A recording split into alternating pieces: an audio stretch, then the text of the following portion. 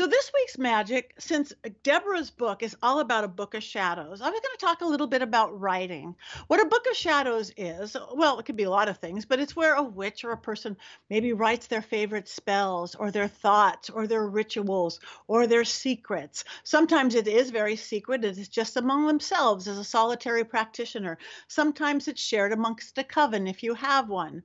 Her book is very like helps lay it out, shows you things, show you things, especially if you're a beginner or you don't have the best memory in the world to remember on your own and and not a beginner.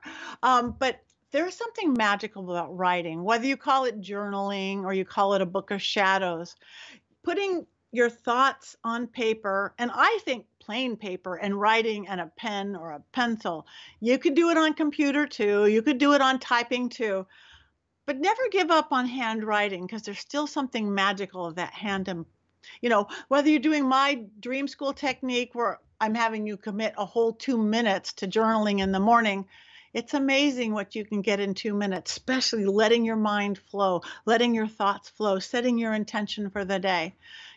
Maybe you need a gratitude journal, just things you're grateful for. As we know, the last few years, whether it's New Agers or spiritual people, it's all about gratitude.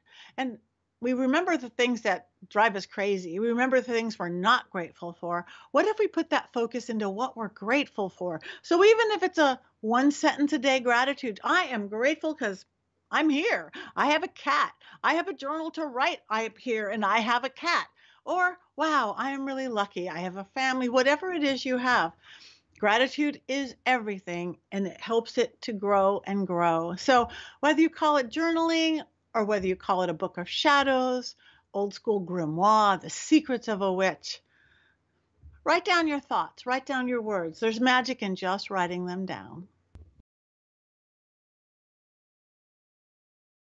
My Paranormal Network.